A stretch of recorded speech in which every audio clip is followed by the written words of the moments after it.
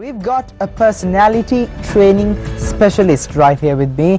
He is a doctor and he is a specialist and he is an opinion former in the events that he would like to talk to us on. Dr. Kumar Iddamalena, tell us about your vision and mission in life.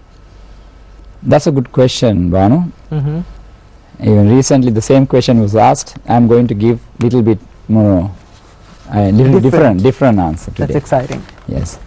In 1989, I can remember, when there were a lot of problems in the country, in Colombo, in the north, everywhere. I was in the university law faculty. We were about to pass out as law graduates. Then that time, this evening we meet friends and say hi, bye, see you tomorrow. Following day morning when we come back, they are not there to be seen. They are on a tire burning or dead and gone. We hear the news, they are no more. Then I went home one night like that and I wrote my mission statement. I thought sometimes universities were closed, open, closed, open, more closed than open. The Open University also was closed. Schools were closed. That time I thought this country is going to chaos, from good to bad, from bad to worse. Then I wrote a mission statement at that time. My mission statement was, I want to build the nation through practical education and innovative training to have a country with a community with health, wealth, wisdom, happiness and peace. When I wrote this, I never knew how to write a mission statement or vision statement. I never knew, nobody taught me. I just wrote this because I thought there should be somebody doing something about what is happening in the university, around the university, in our lives, in the country. Of course, politicians are doing a lot of things, but then I did politics in the university, then I was fed up in the first year itself, I gave it up and wrote this mission statement. It was too broad. I understood that later on only. Then I became a lawyer. I moved from the law profession to psychology with this mission statement, and from that day to now I have been in it, because you asked me about my mission. Yeah. Well, spearheading the event Destiny Day, how is that mission statement going along with that? I know it's been a long time that you've actually drew out what you want to be. That's a long-term objective. Do you think that you've succeeded today with this kind of event that's going to be taking place at a huge scale? Yes, of course, because when I started I had a big mission, and by today I have achieved at least 60% of it. When I said I set the personality training field in this country, I did public rallies about it, I did television programs on that, I made awareness campaigns for people to understand what personality training is all about and then what they can do through that.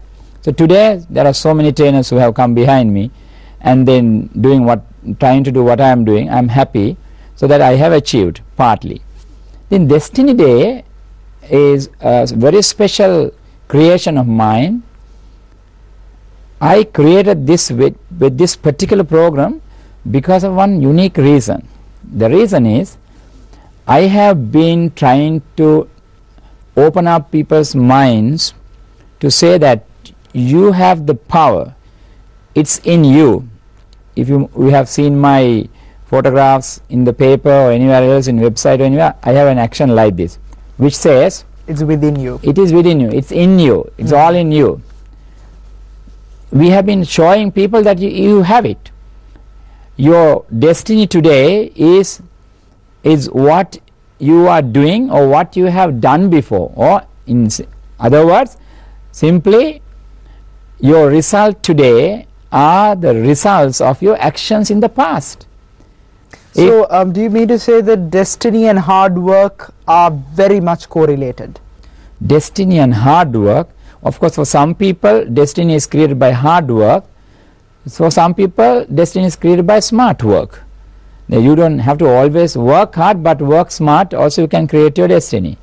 But when you say destiny, today is destiny, what you have got today, what you have as your results, what you are doing, what frustrations you have, what sort of problems you are going through, what sort of things you are suffering from, all that is your destiny. At the same time, on the positive side, what you have got, your car, the house, your qualifications, your salary you receive, the money you have collected, the wealth, all that is your destiny today.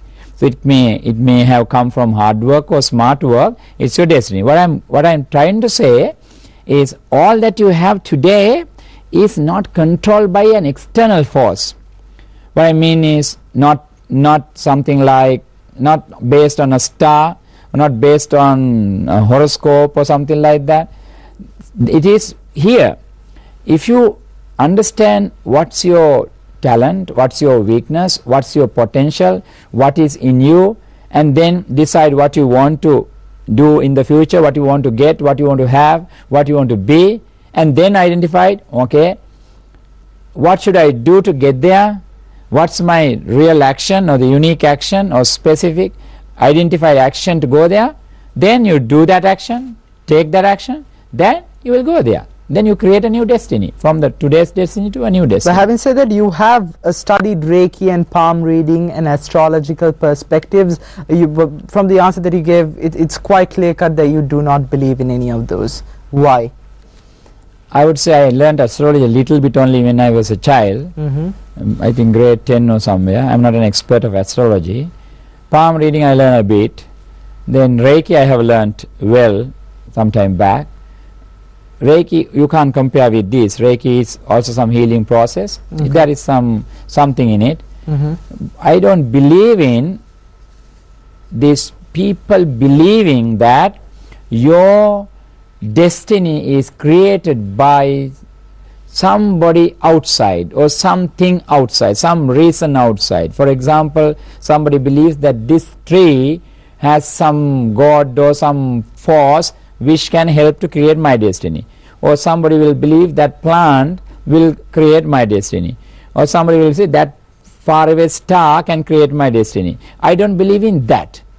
I believe your destiny or your result is created by your actions. That's why I introduced actionology, a new subject I introduced to say people understand your problem, understand where the problem is coming from or the root cause, and then find out what you really want, then take action. Then you create a destiny. So on that note, can any person of any caliber set out on a smart objective, a realistic objective on a specific time scale and be like, you know what, I'm going to really work for it and then achieve it? If you say, Banu, if you say smart objectives, yes, then at the same time you need to know who this person is. Like this person can be a psychic person, this person can be a semi-psychic person, that person can be normal or abnormal. So when you are setting goals, when you say realistic, realistic to that particular person. Therefore, goal setting has to be always done with clear understanding and deeper level of understanding. Then it can be smart.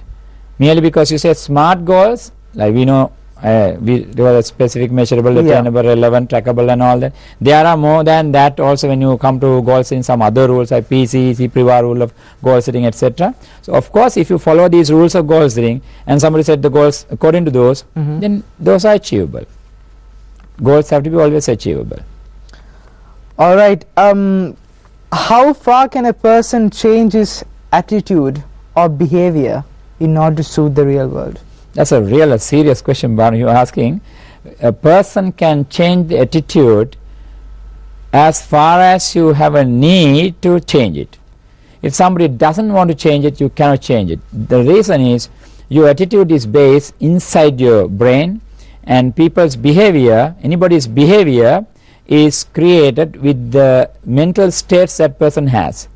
Mental states are created with the beliefs, the values, memories of that particular person.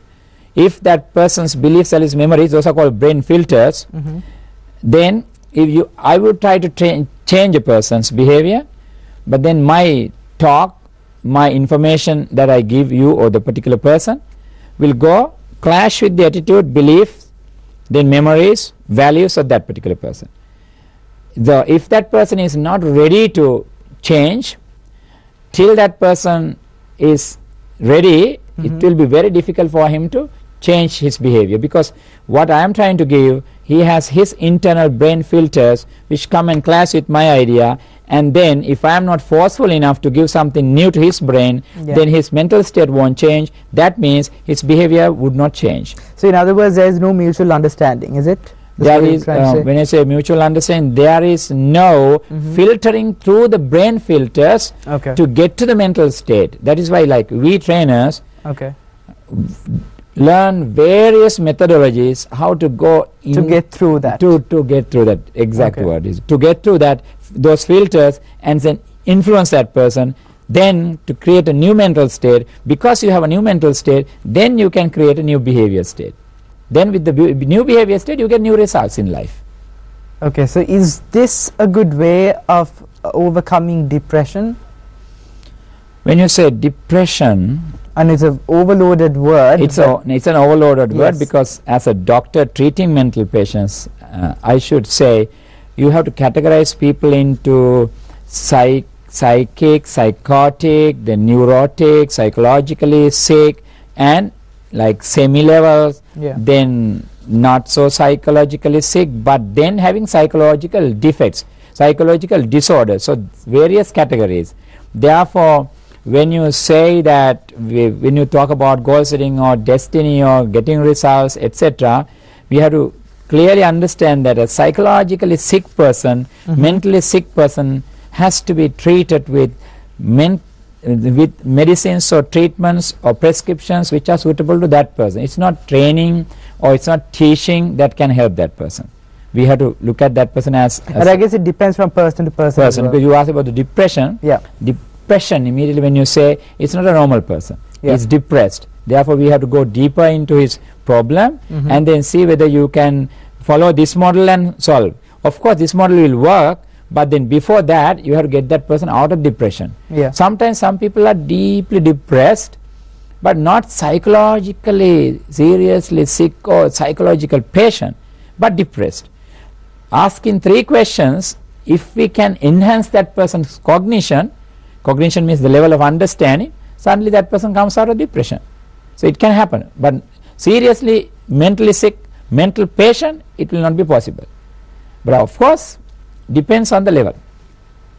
All right, it's a huge answer to process actually, but it takes time, and it's a very thoughtful commitment, I think, which has to be given to all the people out there as well. So tell us a little bit more about the training and consultations you've undergone in psychology management, leadership, personality, various segments, various industries that you've taken part. Anything that you would like to share on with us on the show? I'm a little bit of a crazy person in that way when you ask me that question, because I can't be satisfied by doing one thing. Because when I learn one methodology or one thing, and then I go and try to apply it on people, I see a person who doesn't answer to that model or methodology that I follow. I see, what's your problem? Then I try to follow the tool or the technique that I have learned. Then that doesn't work on him. Then I go finding, I spend any amount of money, I go finding whether there is any other methodology which I can solve this problem easily. Then I learn some other thing. In that process I have learned neuro-linguistic programming methodologies and mind-muscle vibration therapy models, brain dynamic models and brain waves, alpha dynamics, various things like Reiki you mentioned earlier, then yoga therapy, naturopathy, various places in the world, various countries at different times. Till to date, all the last 2 decades I have been doing this. So it is a very, very long topic to talk about. Yes. Thank you so much for making it to the studios on Good Morning Sri Lanka. It's been a terrific blast for all of us.